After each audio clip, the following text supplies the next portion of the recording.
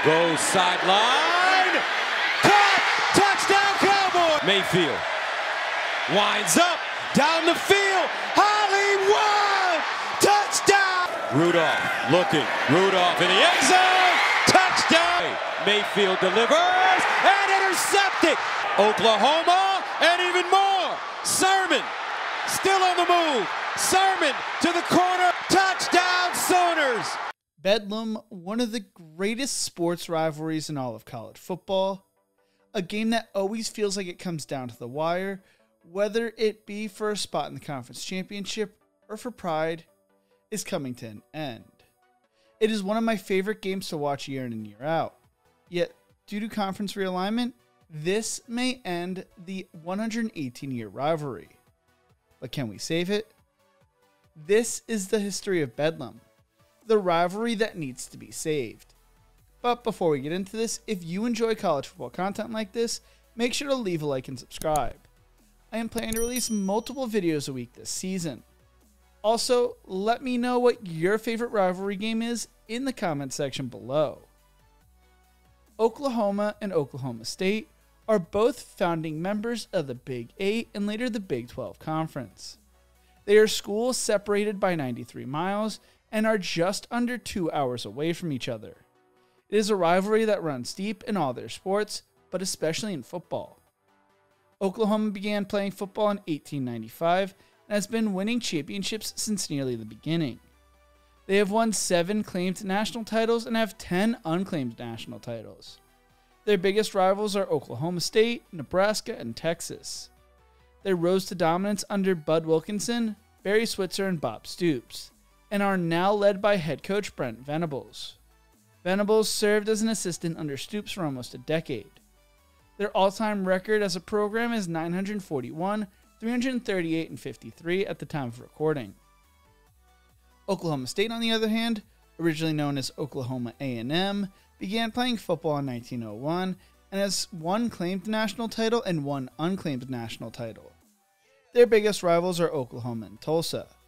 Pat Jones coached Barry Sanders and Mike Gundy during the 80s, and the Cowboys are now led by their school's all-time winningest coach and former quarterback Mike Gundy.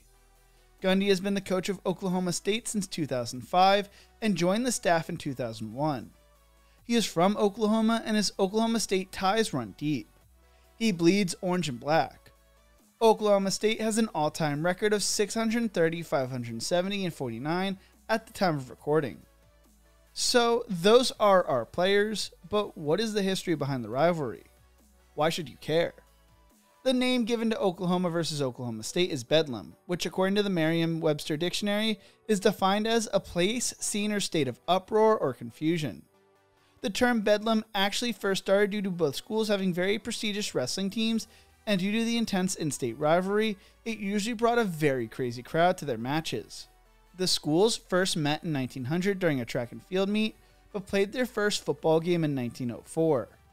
The matchup was held at Island Park in Guthrie, Oklahoma during a very cold and windy day.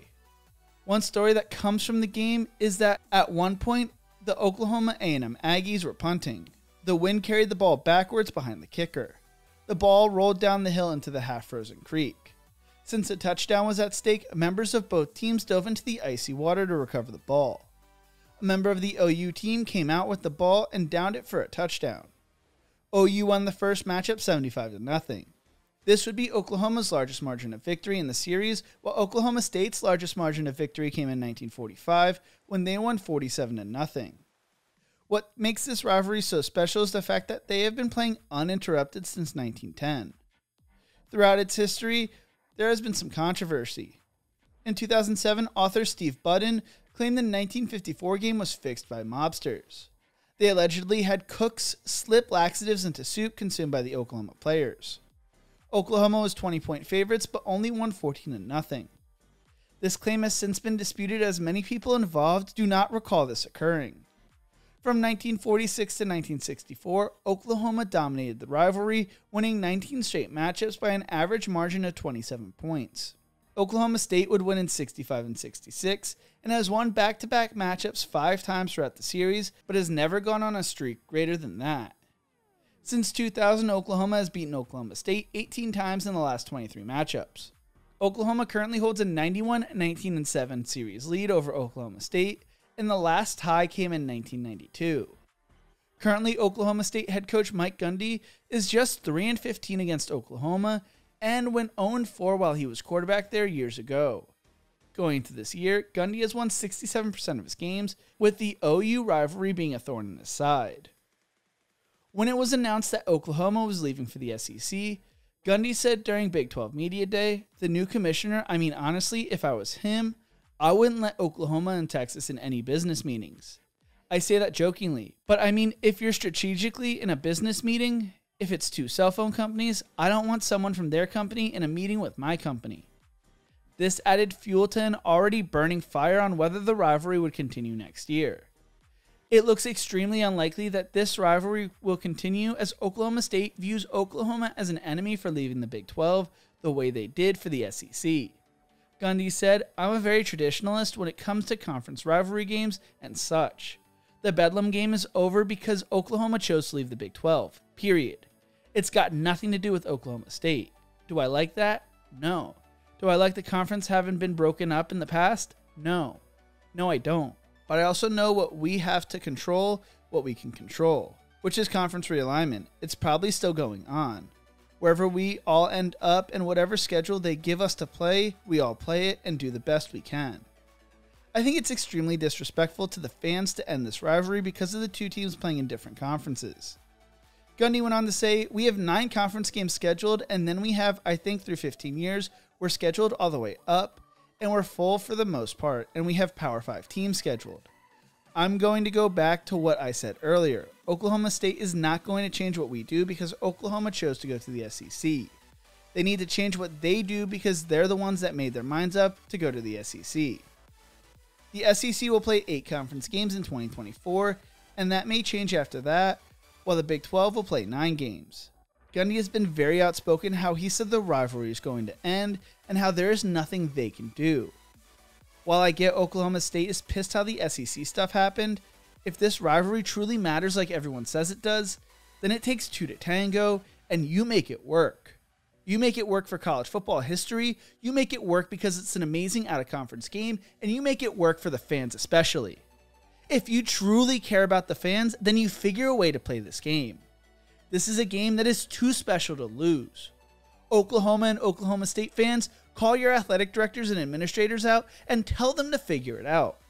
This game does not have to end if we as fans don't want it to end.